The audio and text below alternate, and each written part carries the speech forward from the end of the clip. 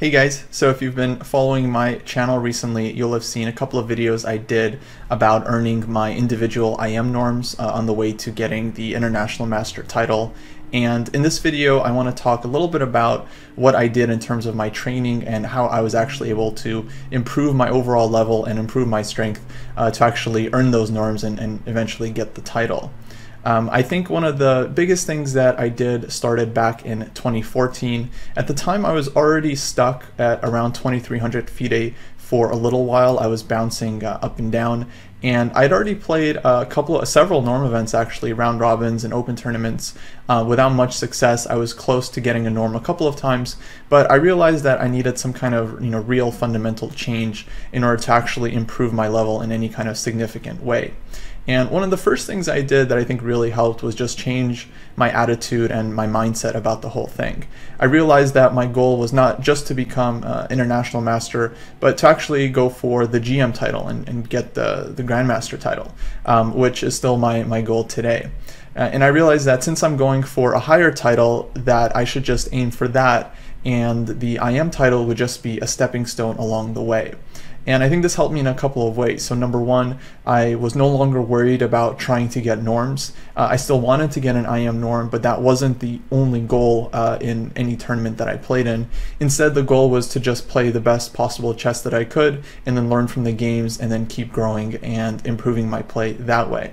Earlier this year, or maybe sometime last year, I realized that what I had done was go from a fixed mindset to a growth mindset. This is now a pretty popular idea based on the book by Carol Dweck, Mindset, that I think was actually really helpful for me personally. One of the ways that this affected my play specifically was that it allowed me to take a lot more risks at the chessboard. Now I felt like when I was playing white, it didn't matter who I was playing against. I should be trying to play for a win, trying to put pressure from the opening, getting an advantage. I knew, of course, I wasn't going to win all my games just from having this attitude, but I felt like I need to at least try and not to try to play for a draw against high-rated players. And with black, it also allowed me to take more risks and play more dynamically, because I felt like, well, the more aggressive you play, you can always learn from that, even if it doesn't work out in an individual game or an individual tournament. In one of the tournaments that this really played out in my favor was in the tournament where I got my second IM norm. One of the first games I showed in that video was a game where I had a big space advantage against a strong International Master, but I didn't really know how to break through, and the previous me would have accepted a draw in that situation, but I realized that I had a nice piece sacrifice there where the evaluation, in my opinion, was that I should have at least a draw in all lines and that I shouldn't be worse. I wasn't 100% sure, but I was pretty confident that I'm never going to be worse after the sacrifice, and so I decided to go for it. I got a little bit lucky that game. My opponent didn't defend in the best possible way, and I ended up scoring a very, very important point. So now it's not like every time you take a risk at the chessboard it's always going to work out, but I think that shift in attitude is really what allows a player to become stronger, because in a sense it's going to be very hard to defeat higher rated players without taking on a certain amount of risk. They're just rarely going to make it easy for you.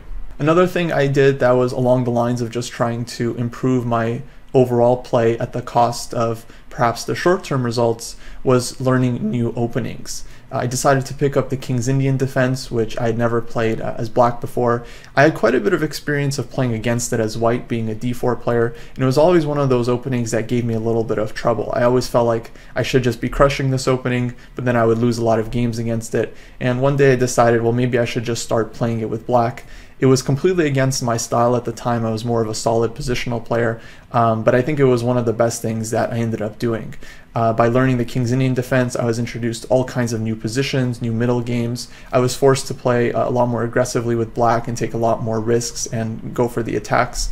And I think this just improved my overall chess in a really good way. I also picked up the Taimanov Sicilian.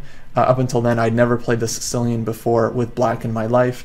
I was either a French player or e4, e5 player, and again, learning the Taimanov Sicilian introduced me to a ton of new middle games, new ideas, new concepts that helped me improve my dynamic abilities in chess overall. some of the courses that really helped me at the time were actually two of Grandmaster Robin Van Kampen's courses for Chess24. He did an entire series on the King's Indian and on the Taimanov, so this ended up becoming my repertoire. I also watched the DVD from ChessBase by Grandmaster Alejandro Ramirez on the Taimanov/Scheveningen Sicilian that I found incredibly helpful as well. And yeah, by picking up these two new openings, I mean, at first it was kind of tough playing new lines in tournaments, but after a couple months you always get used to it. Of course, I was also playing a lot of blitz games, a lot of training games, just trying to get as much of experience in these new openings as I could. Another big thing that helped me around 2015, after I had already gone in one norm, was I actually ended up moving in with another chess player who is a master level player. Shout out to Tom, a good friend of mine. And we ended up living together for quite some time and doing a lot of chess training. Now, obviously, it's not going to be in everyone's means to move in with a chess player and just start training with them all the time, but this is something that really helped. We would play a bunch of training games, a bunch of blitz games. Whenever we were trying out new openings, we would always play it out over the board. We would do prep together and then compare our analysis. And we also worked on a lot of endgames together, which I think was really useful. Another thing that I did that I think really improved my overall calculation ability was starting to solve endgame studies with regularity. There was a period of time where we would just solve endgame studies every day for a couple weeks, or every other day for a couple weeks. We worked through a lot of Dvoretsky's endgame manual, which was pretty tough, but overall very, very helpful. And over time, I think my calculation ability definitely improved. The typical benefits from solving a lot of endgame studies is that your creativity goes up, you're able to find a lot more resources, because these problems are often very tough and they really challenge you to find some kind of unusual solution. So that kind of training is typically very, very good for advanced players that are trying to really improve their calculation skills. So I would say these are probably the main things that allowed me to improve my level. Number one was just playing more principally against high-rated players and not being afraid of anyone, not being afraid to take risks, always playing for a win in every game. This, I think, just helped me strengthen and improve my chess overall. Number two, learning new openings. I think this introduced me to a bunch of new positions that allowed me to, again, develop my chess and grow my chess to a deeper level. And of course, training with a real person over the board. Of course, you can do online training as well to achieve a lot of the same benefits. And just this ended up making me look at a lot of chess, solving a lot of problems, and really developing my abilities as much as I could. So during this time that I've been talking about, I wasn't working with a private coach, because I just felt like all of the chess books and resources were already out there. All I needed to do was just put the time in, put the effort in, and work through them. There have been so many great chess books written in history. I still haven't read most of the best ones, and I just felt like, you know, I don't need a coach telling me to go read what I already know is out there. But I was struggling to get that final norm, and I had already crossed 2400, so I felt like I just needed a little bit of push to get there. I decided to start working with Grandmaster Elshan Morardiabadi, who's originally from Iran but has been living in the States for a number of years now. I actually just met him at a tournament, I think back in 2016, and we played an interesting game. We went over it, we kind of hit it off. He gave me some good advice in the post-mortem afterwards. He was just a very nice guy. So a couple months later, I reached out to him and just asked him if he'd be interested in helping me get that final IM norm. He was interested, and we started working together. We had a couple of sessions, and we mainly worked on some general things, like calculation, decision making, playing typical endgames. One of the most interesting pieces of advice that Elshan gave me was that he told me that basically every new title player, whether they're getting the IM title or the GM title, has to bring something new or fresh to the already very, very huge body of chess theory. Of course, there's already a ton of openings out there, a ton of variations. Almost every line has been explored to death.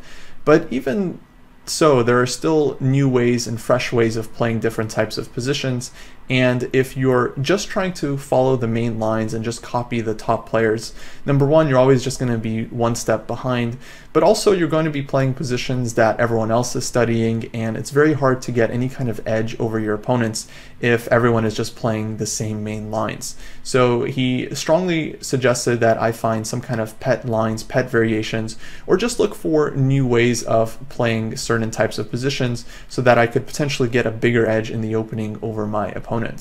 One opening where I tried to apply this was the King's Indian. When I first learned the King's Indian, I had kind of a fixed repertoire there where I was just having one option against each of White's main tries.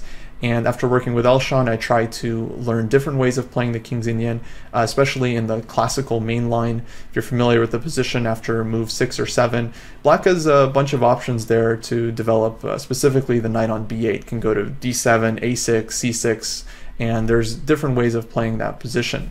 And by learning a few of those different variations, I was able to choose which way I would want to play against specific opponents. Some opponents that were more theoretical, I would probably go with a rarer choice. If I felt like my opponent was less theoretical, then I would go for the more theoretical knight c6. And I think by opening myself up to, again, trying out new positions, finding fresh ways of playing the lines, I was able to potentially get a small edge in preparation against certain opponents. It also really helped my confidence in knowing that I could play many different types of positions. Now, I only started working with Elshan after I had already earned 2 IM norms, so of course we both understood that it was just a matter of time before I got my final norm. But still, I think working with an experienced player like him really just helped me get over that final hump, and it was only a few months before I ended up getting that final IM norm towards the end of 2016 anyways. So basically, these were the main things that I ended up doing. I think the most important was a total shift in attitude in terms of just trying to be more ambitious and always thinking about the long run, not worrying about my individual result in any tournament, but rather just trying to improve my chess play overall. And I think this is one of the biggest things that helped me actually increase my level and start playing better against high-rated players specifically. Number 2 was learning new lines and new openings and being open to playing a position in a different style that I had before, with the express intent of just developing and growing my abilities as a chess player.